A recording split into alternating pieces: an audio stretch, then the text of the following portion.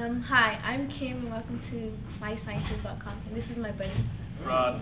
And today we are doing a experiment about moisturizing, I guess. Alright, so what you're gonna need today. You need a cup, some water, thermometer, some ice.